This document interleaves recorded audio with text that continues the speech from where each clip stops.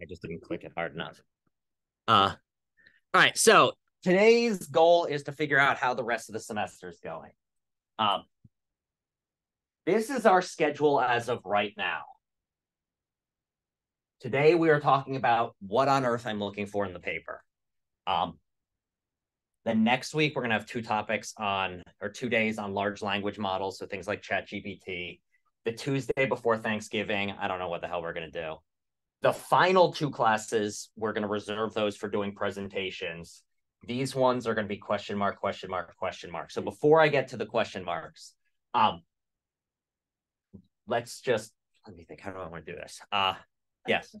So we have to do presentations. Let's just start. Let's start with this. So here's the way it's going to work. I'm pulling up my phone because my phone has the original grading percentages on it, and that's what I want to go with.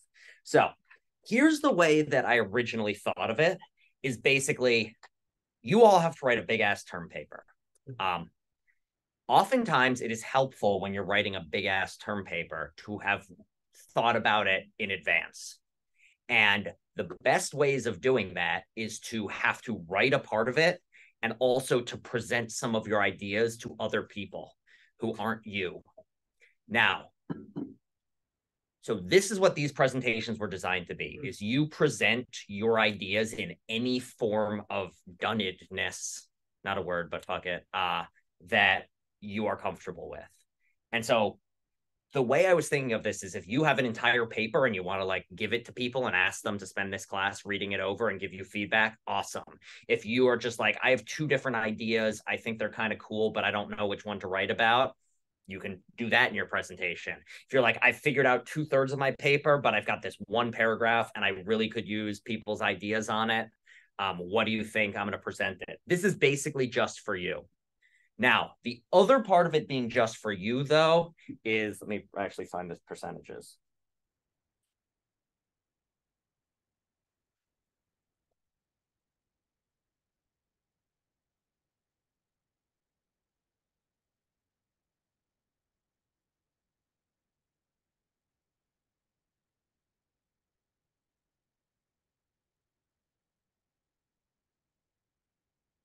All right.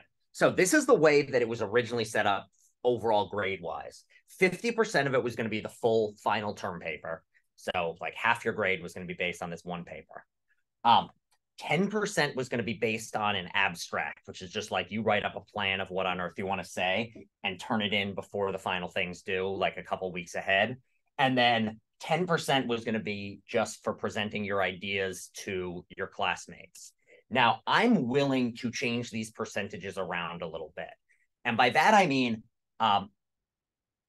some of you, I think, don't want to present again. It's going to cause you, like, don't want to present your ideas. It's going to cause you more stress. And so what's going to be most helpful for you is to not do this at all. Now, a lot of you, like, I encourage everyone to do a presentation just because it's very easy. And if you do it, you'll get 100% on it. But if you're somebody who, because you've got stuff at the end of the semester and you can't do it, if you were to cancel that out, you could then move the grade percentages where it'd be 5% here and 5% here. So basically what I mean by that, this is going to make more sense in a little bit. What I mean, though, is that now the term paper would be worth 55% of your overall grade and the abstract would be worth 15%.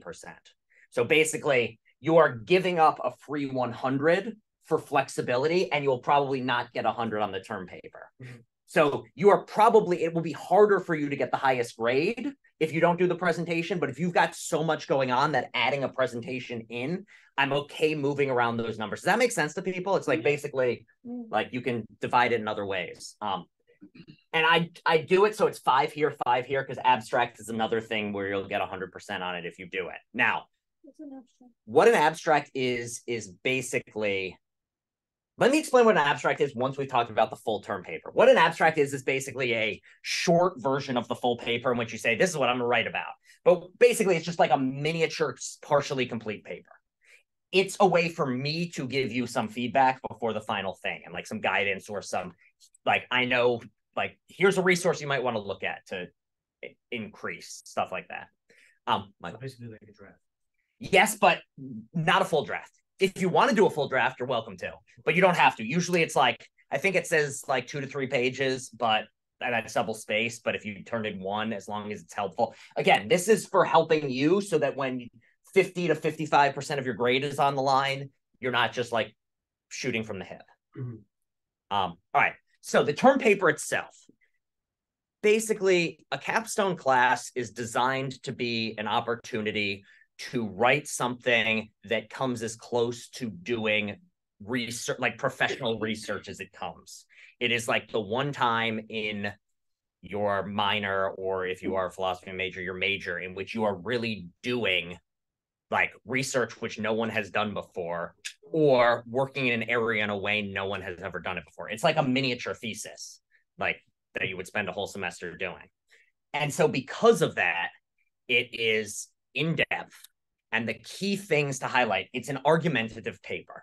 So what I mean by that is you have to have something that you are trying to prove is true. What that thing can be, there are many, many, many, many, many, many different options.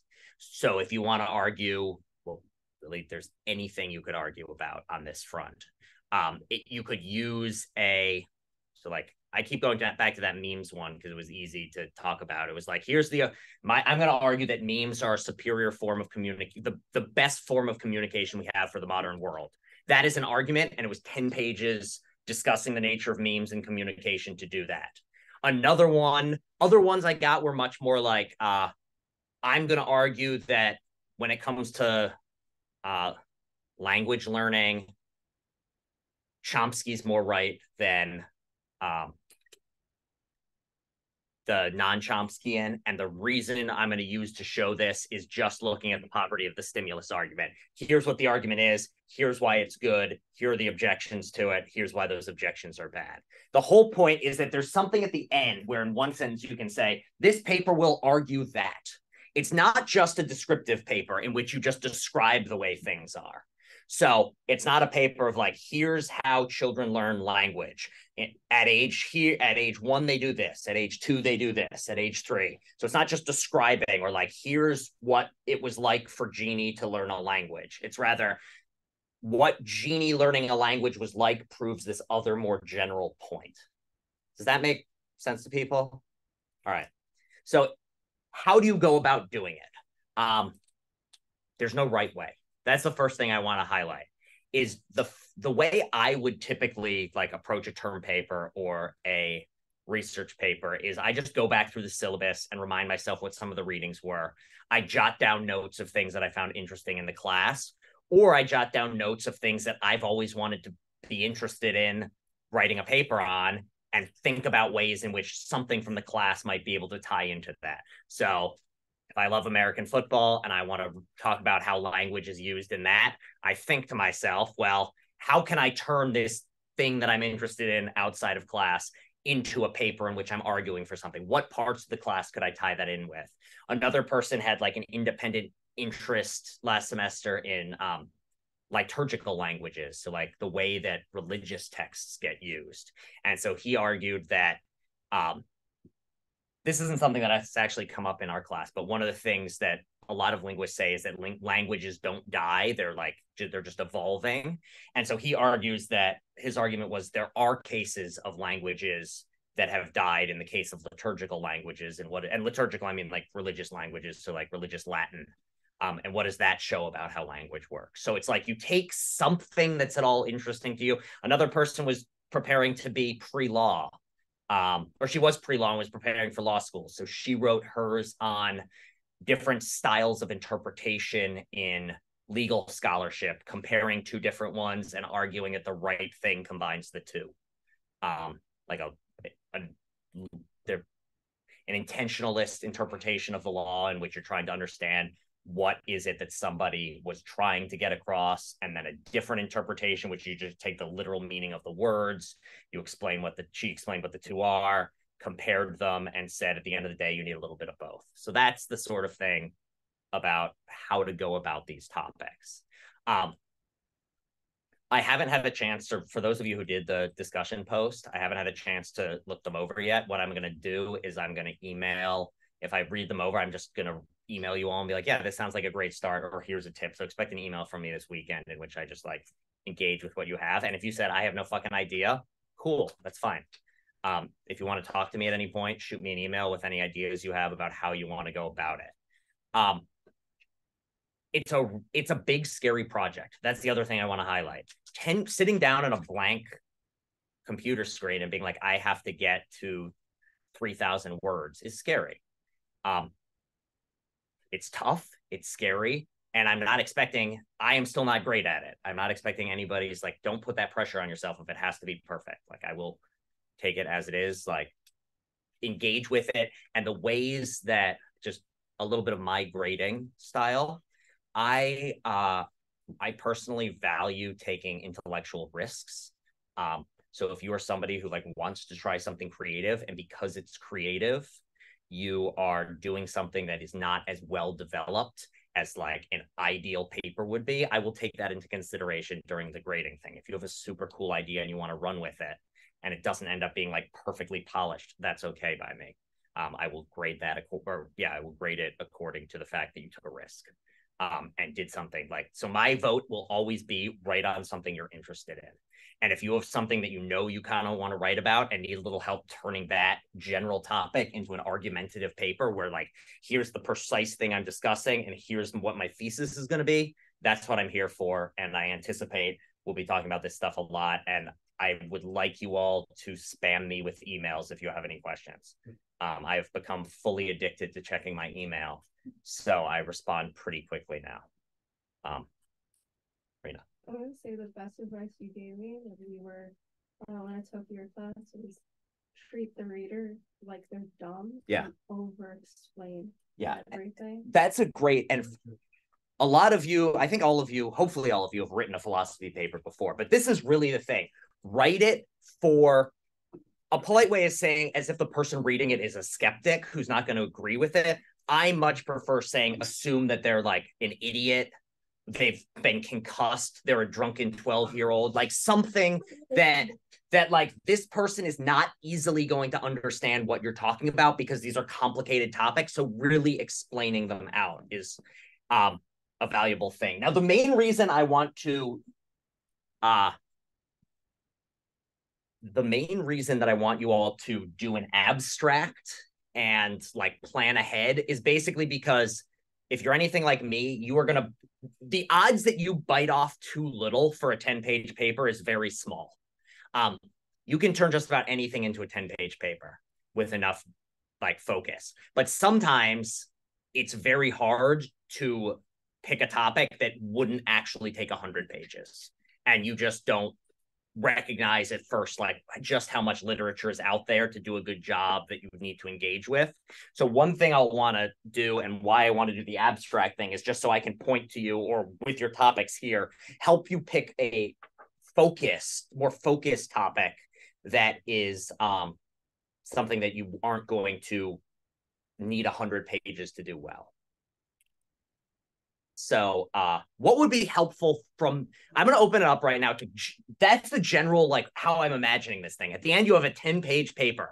And to be clear, I am not a paper word number stickler. If you write I suggest 8 to 10 pages, 8 to 12 pages, or I say 10 pages because that's about how long you need to do an in-depth argument of the sort that is worthy of a 4,000 level capstone.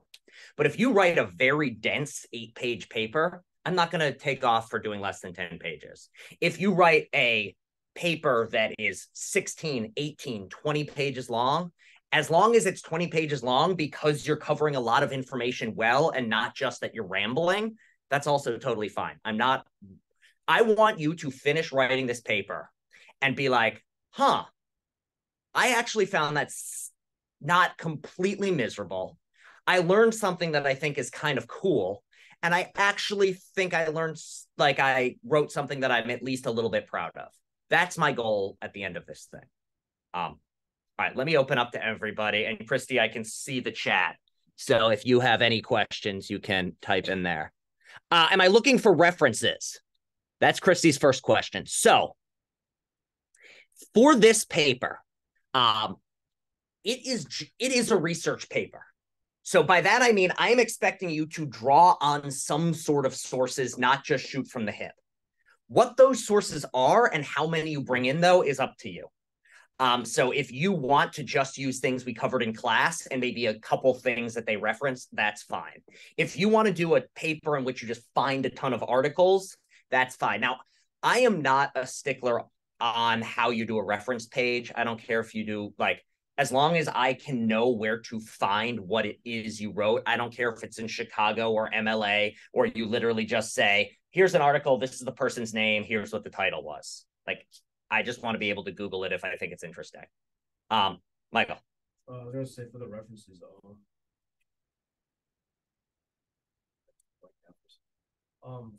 could you use the readings that you use? Yes, 100%. Okay. And some of them, one thing I will suggest that might be helpful is a few of the readings come from entire books or parts of chapters. For most of them, I put the entire book that I acquired illegally on the internet onto the Blackboard. Right. So I would recommend you can go and try to find that if you need more. So if like you're working on one of the things and you're like, what was actually talked about in this other part of the reading? You can go there. Some of them I didn't put up. So if you're like having trouble finding it, just email me and I can try to find some illegally hosted website that I originally got the thing from. Other logistically questions? Rena. How do you want us to format it? Like, do you want us to format it in like MLM or APA? I don't care. Whatever works best for you. It's seriously, and again, if you want to practice any of yours and make sure you do your periods right and your little commas right and all of that, feel free. But I'm not gonna like if you just literally, if on the reference page you had like Chomsky aspects chapter 1, like that would be enough. If you just had like a bunch of things like this, that's totally fine. Just I want to know what I'm looking for and what the source is in case I want to go back and make sure that you are quoting it right or anything like that. I don't feel like related to one of the readings, right? No. Totally okay. The main thing I want is that I need to be able, if somebody was like, why on earth did this person write this paper for that class? I can be like, oh, here's the connection to what we did in class. But it can be a very loose and tenuous connection. Like the memes paper, I think didn't mention anything other than like what communication was. And that was the only tie-in. I'm trying to think.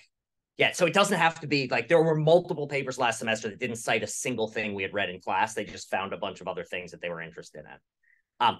The one, and again, I'm going to stress on this, and part of the reason I want to do the abstract is you just have to make sure that when you're doing that, it is an argumentative paper. So you have to find a debate that is happening or a theoretical debate that could happen and pick a side of it. So with the memes one, it's like somebody who comes along and says memes are stupid. Well, I'm arguing against them. I'm explaining they're good. Not just like, here's what a meme is. Or like, there was one on linguistic savants that somebody wrote. So just like a description, like a case study of somebody who is really good at language and not good at anything else, that's not going to be argumentative. But if you then say, and this guy proves that we have an innate language faculty, then it becomes argumentative. So in a big paper like this, a term paper, a lot of it is going to, a lot of the individual paragraphs are going to be descriptive because you're providing a lot of information. But the argumentative part is that you're doing those things in order to prove some larger point. So like you have some claim that you want to prove to people. Animals do have language and their communication is just as robust as ours. And we should say it's language because of reasons X, Y, and Z.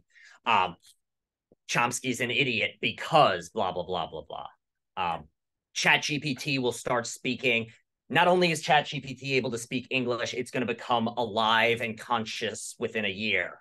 That's something you could argue. ChatGPT will never learn language. It's completely unlike humans. ChatGPT is going to destroy the world as we know it because it is going to remove the importance of human beings. Like even that, like you could do this, or like learning how to use ChatGPT is the single most important skill a person could use in college. Yeah, I'd let you write that paper. That's tied in with something language related. I don't think I'm allowed to do, here's a 10-page guide for all incoming freshmen about how to use ChatGPT and not get caught. I don't think I'll allow that one, but like anything short of that, I think I'd let you. What about to prove our point that ChatGPT is so advanced? We had ChatGPT write the paper. Well, This is actually an interesting thing. You can use passages from ChatGPT, like the article we're going to be reading next week. He actually does just insert something from ChatGPT to show how human-like it is. So you can do a passage, but don't do the entire thing, especially because ChatGPT is really not good at writing philosophy papers. Yeah, I've started in my intro classes, I've started asking ChatGPT to respond to one of my prompts from a previous semester and give it to everybody so that we can go through together and highlight all the stuff it does wrong. Just as like an illustration of like why ChatGPT sucks at these things. They wrote the whole paper, and then the last chapter was like, by the way, this whole paper, except for this line, was written by a computer. But the thing is, they're not very good. That's the problem. It's like ChatGPT is really good at some things and it's really bad at others, which is what we'll talk about next week. But the problem is, you also, though, the other issue with it, we're on like I'm on a 20-second tangent. If you don't know enough about the homework that you're doing, such that you're asking ChatGPT, you don't have the skills required to assess if ChatGPT is doing a good job. So like there's this thing of like, if I just ask ChatGPT, why am I doing it? Because I don't know what the fuck's going on. And then when ChatGPT spits out a piece of bullshit, I'm not going to notice that it's completely useless because I chose ChatGPT for that reason. And it also uses a lot of weird phrases. Like professors are getting better and better at identifying it, at least for certain types of projects. Other ones, you can still get away with it pretty easily. All right. Can I use movie reference to explain my point? Yes. Can I use a movie reference to explain your point, Christy? Yes, you 100% can. 2, can I provide a sample paper from last semester? Yes, I'm happy to. Let me just check with somebody who wrote the paper to make sure that they are okay with my presenting it to you all. Sometimes people are a little bit uncomfortable about those things. So I just want to double check. But yes, I'm happy to provide an example paper just so you can see what one looks like. I could even ask ChatGPT to write one that sucks so you can also see what a really sucky one looks like. Christy, can you email me either right now or because you're right in front of your computer or later to just remind me to ask somebody for permission to show a sample paper? Thanks so much. All right. Any more questions on this? And here's the thing for just like philosophy papers. What sort of data helps in a philosophy paper? Anything. Anything that will help you illustrate your point is fair game. It can be a made-up thought experiment. It can be an actual personal anecdote. So like this was actually a couple people wrote a version of this paper last year, which if you wanted to write on this topic yourself, it was basically they did a case, and people know what case studies are. You look at one particular case and try to draw a more general conclusion. They basically looked at the nature of comparing second language learning to first language learning. No, it wasn't even that. It was, what can we learn about how humans learn language by examining my own experience as English as a second language learner. So they basically just wrote a 10-page paper about their own journey to learning English, drew conclusions from that about how learning a language works. And so like, that's another way you can do it. You can make it really personal. You can make it completely abstract. Like it's really up to you how to do it. And this is where it's scary, but also where it's exciting. And I would really recommend just find something that will provide you with either the most joy or the least stress. So we can like actually make personal thesis. Yeah, it can be a personal thesis. As long as there is a claim that you are arguing for that in theory somebody else could argue against, totally fine. And as long as it can loosely fall under the umbrella of language or communication. So like, if Mia wanted to write a paper on how her cat communicates through its use of urine in a way that shows something sophisticated about cat psychology, awesome. And like just a case study of peeing cats to draw a conclusion about theory of mind in animals, like that would be awesome. Yeah, so it's really wide open what you want to write. You're going to hit snags. It's going to be stressful. If at any point you need to ask me a question, email me. We can set up a meeting. 2 of my FYS, my first year seminars, are over for the semester, and the other one's going to be ending in a couple weeks. So I'm suddenly, instead of teaching like 4.5 classes. I'm going to be teaching 3, which means I'm going to have more time to meet with people. So like I am going to become more available towards the end of the semester, unlike most of the time. So like I am around. I am happy to talk. I love talking about this stuff. I want to be there to help you in any way possible. Other things of note that we have to talk about. Well, actually, any other general questions about the term paper stuff? How to start it, how to finish it, what things you need to worry about, any tips, like anything at all. I start like with my thesis. Yeah. Like dots, and then develop all the way. Yeah. So here's the general way to think about. Like, I'll just draw like the general structure of how one of these papers goes. So the first paragraph, like literally one paragraph, is like an intro to give your readers some idea of what the fuck you're talking about. It can be an anecdote. It can just be like a statement of this paper is going. You can go straight into the thesis as your introduction. Then you're generally going to want to give whatever background the person is going to need to understand what you're talking about. So if you were writing a paper about your own journey of learning English, you're going to want like a few paragraphs on your life and where you grew up and when you started learning English and that. Then this can actually be very long, the descriptive part. Because this stuff is dense, you're going to want to describe a lot of information and background, or alternatively, the theories that are relevant for that. So it's going to be like, here's going to be just like general term background.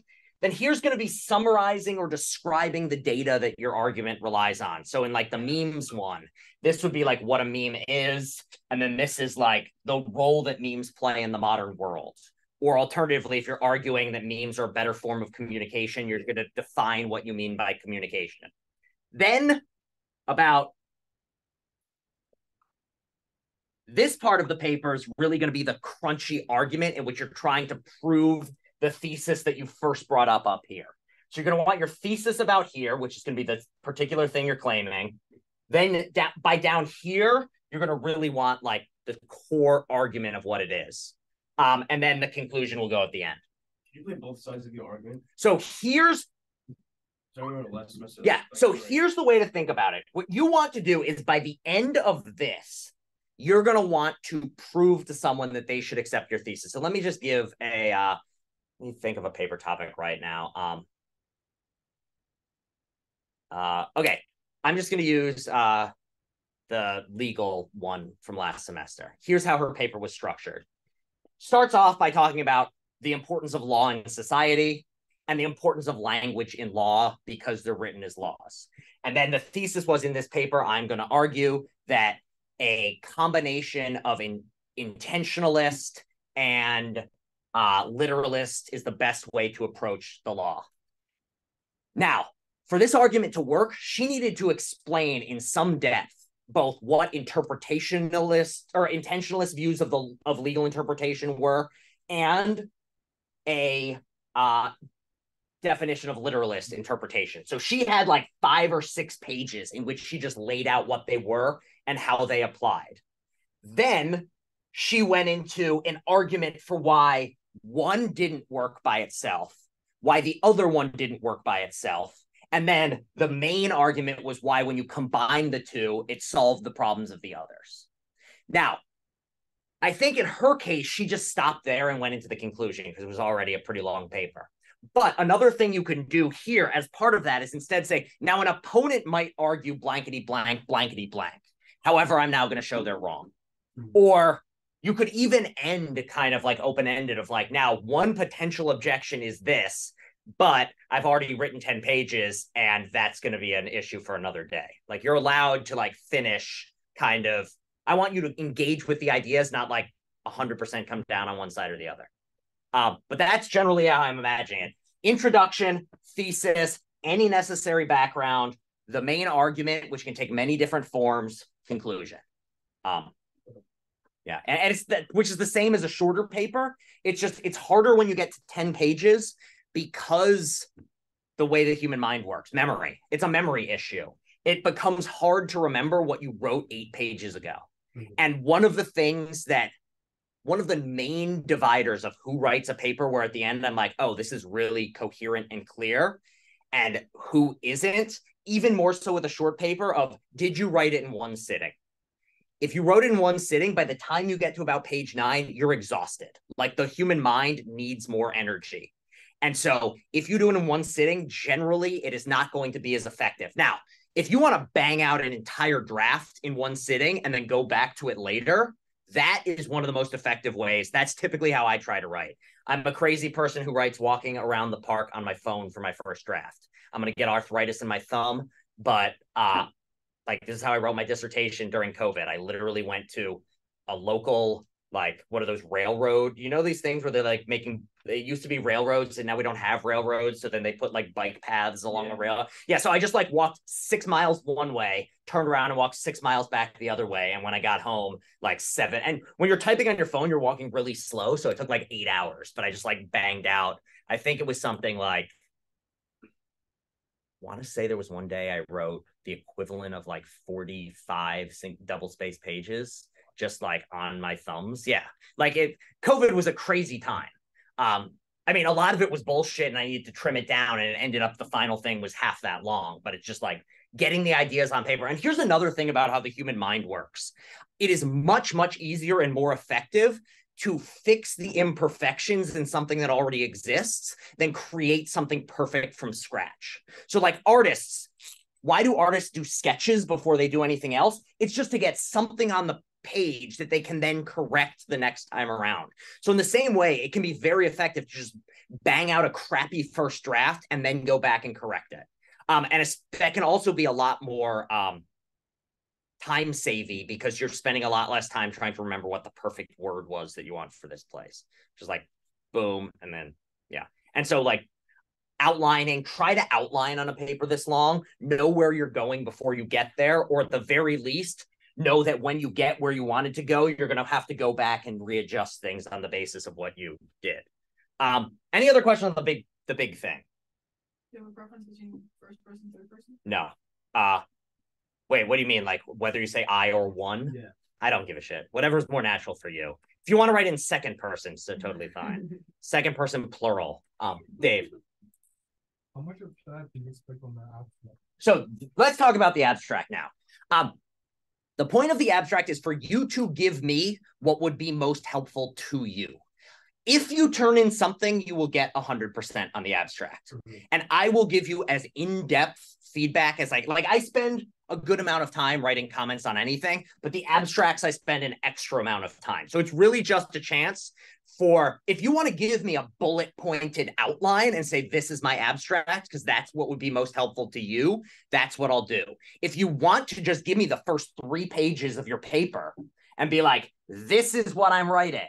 If you wanted to write, like, you're like, I have a bunch of finals, I want to get ahead of this, I hate Thanksgiving and I hate my family and I want to avoid them, and you just want to write the entire thing in a first draft and give it to me to read over, I'm okay with that too.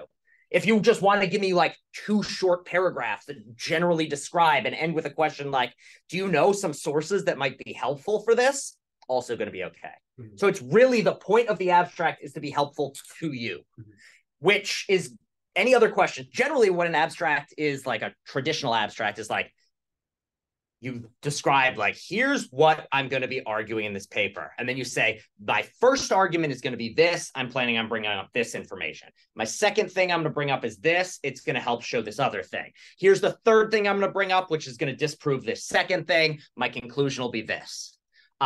But you don't have to do it that way. It's really up to you. And you can also do it as an opportunity to be like, I'm throwing around these 2 different ideas, professor. This is my first half-baked idea. Here's my second half-baked idea. Do you think I'm kind of leaning towards the second one, but I think it's going to be harder. So should I do this first one? What are your thoughts? Like, I'm happy to do it, whatever you need. Is the abstract part of the final paper, or it's part of it, right? Or do you submit it before? You submit it before. So we need to figure out the date of it. That is what we're going to do now. This is the thing in which we need to decide. So please, for the 30th. Does that work? Like this was actually going to be my impulse, would be like the week after Thanksgiving. Yeah. And also here's so the abstract, I will send this out. Abstracts due Thursday the 30th. But here's the other thing. Sean, you can submit it earlier. You can submit it earlier, and also if shit comes up and you can't get it in on the 30th and you need another few days, I'm not going to be a stickler about it. I want you to turn in something. So like last semester, I had a couple people who like got COVID and turned it in like the last class, and that was fine. As long as I was able to get them something that was helpful in the writing process. Here's the other thing I want to say. The paper is due December 18th. However, are any of you philosophy majors? I don't think any of you are this semester. Nope. So you probably also have classes for your major or things that you need to make sure to pass to graduate and things like that. So I'm pretty sure, let me check this. Baruch College academic calendar.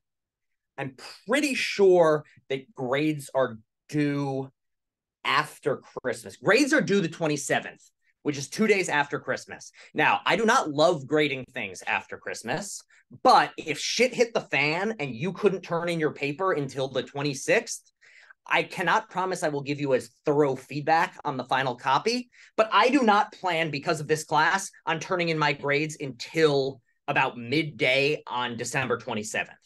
So know that ideally, I'm not going to be able to grade if every single one of you turns in your paper on the 27th. I'm fucked. Like, it's just not going to work.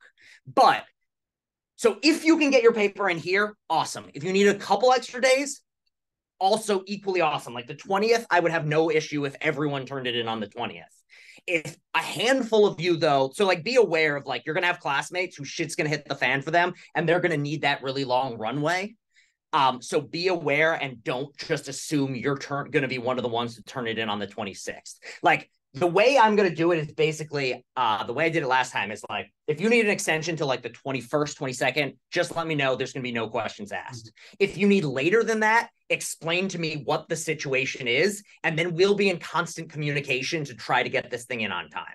And then if shit really, really hits the fan and you need to take an incomplete and get it done over winter break, I'm okay as long as know that I will pester you a few times over winter break if I remember, and then start of next semester, I'll start poking you with an email stick to get the thing in. But like, don't stress too hard about the date.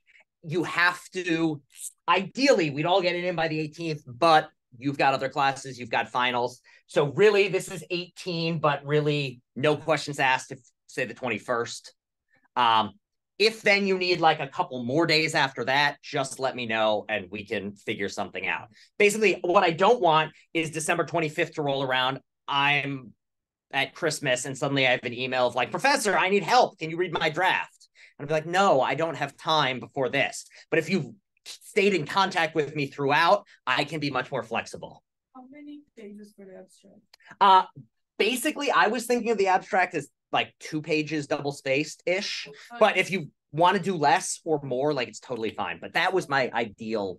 I'll just present like my topic and say like why I chose the topic, how I'm gonna prove it. Like a little presentation. Yeah, just something like that about how you're going to do it and whatever would be most helpful for you. So if you want to say in your abstract, like, here's what I'm generally doing, but here's this main argument I'm not quite sure. Here's what I'm thinking of doing. Like, it's really informal. Think of it very informally. Dave. So the more Exactly. Yes. The more you give me, the more I can give you feedback on. Also, I'm going to be happy. So the abstract is the 30th. This is like a little over 2 weeks. If you want to send me a full paper draft and get feedback on the whole damn thing before you turn in the final paper, I'm happy to do that as well. If you just want to turn in part of it, like you write the first 5 pages, and you just want to be like, am I on the right track before I do these next 5 pages? I'm happy to read that over as well. I, for some unknown reason, actually enjoy giving feedback on papers. Like, I don't know if it's like a derangement or a helpful skill, but I like actually like pulling out the iPad and typing it out. The presentation can be our choice of how to present, right? Like I can print out the paper and have the class critique it as a presentation, asked Christy. Yes, 100%. Let's talk about the presentations. What do they have to be? Whatever you want them to be. And again, if you are like, I know that I've got finals that matter for my GPA for my class. This paper, I need the minor, but I don't really care that much about the paper. I'm not going to start thinking about it until December 17th. And then I'm going to spend 2 days doing this. Or I guess you'll have to have thought of the abstract, but I'm not going to do anything other than the abstract until December 17th. I don't want to do a presentation. You have the option of just saying the abstract will be 15% of your grade. and the term paper will be 15% of your grade, or 55% of your grade. If you do the presentation, it will give you a guaranteed 10% of your grade. So like you will get 100% if you say anything about your presentation here, which means that you're going to bump your grade up a bit. If you take it and put it in here, nobody is writing a perfect term paper. Like that's the nature of term papers. If you asked me to write one, it would not get a perfect grade. Because of that, if you want your best chance of getting the highest grade possible, you're going to want to do the presentation. But if it's going to make you so stressed out that you end up not being able to focus on your other classes, or you end up with a terrible idea because you're so stressed, then you can just cut out the presentation and add that other stuff in instead. Dave. Is the presentation like a presentation of your abstract? It's a presentation of whatever you want. So I definitely want the last week. All right. I'll ask this question again next week so we have a better idea. As of now, these two classes will almost certainly be presentations because my guess is enough people will want to do it that it'll take two classes. Whether these two need to have some presentations in it is up in the air. So what we're going to do next week on Tuesday, before I start talking about anything else, is discussing what we want to do, if anything, on this Tuesday, assess how many people are actually going to be here and how many are going to be traveling to Brazil or elsewhere, and then figure out what we want to do with these two classes. Last time I taught this, we literally chose like two, we just chose two like random topics where it's like, here's some things. What are some things you might be interested in? I made a Google poll. People voted with the ones that got the most were voted on. And then I found a few standalone readings. And so if we did that, what we could do is where we could insert additional, like actual similar to these presentations we've been doing if people wanted to do them. What else? Any other questions on the logisticy shit? So I think what we'll decide next week how these other dates go. Maybe I'll send an email around about just this weekend. I'll send an email or right now about how many people are actually going to throw up. How many people are going to throw up Thanksgiving week? No, how many people are going to show up to class before Thanksgiving? Definitely. And I'll just get an idea. And if it's like 3 people, then we can either plan on just like talking about whatever. We can like brainstorm abstracts together, or we could just cancel class, whatever works best for people. I'll probably come in regardless. So if people want to talk to me, I can just like be here in the room. Maria. You have like time frame for presentation or however long? The way that they typically went was like, I want to say it was like, say like 10-minute presentation-y. If you wanted to do it the way of just like present everything, 15-minute time block for whoever wants to do it. That's how I'm thinking about it. You can use those 15 minutes however you want. You can use 5 of them talking and then like just spend the other 10 going, I'm done, and sitting there, and then somebody else can go immediately. But I'm thinking about 15 minutes, and the presentation is literally whatever would be most helpful for you. So yeah, like 15 minutes. And if you, like Christy, you want to use that just to do some peer review of like, here's what I have. I'm not going to present anything. Can you all just write some feedback on this thing I'm giving you? And then I'm going to collect them all and look at what everyone's feedback was. That could be a presentation, just anything that will be helpful for you in the writing process, so that when you are looking down the barrel of a 10-page paper at the end, you don't feel like I have no idea whether this makes sense or not, because a lot of people have given you ideas. Michael, is that a hand? Dave. Yeah, totally. Yeah. And again, like, as long as you do something, like some of them last semester were just like 5 minutes long of just like, here's what I think I want to do. Thoughts? And then everyone else just talked a little bit, and that was a presentation. It's really just, it's not high stress. It's all of these things are really designed to be informal ways of getting you points and getting like points in the grade book and guidance before you get to the final thing. Any other questions, comments, concerns, feelings, anything? Jane? I wrote like on the discussion thing, but I didn't really want to do it. Yeah, you don't have to.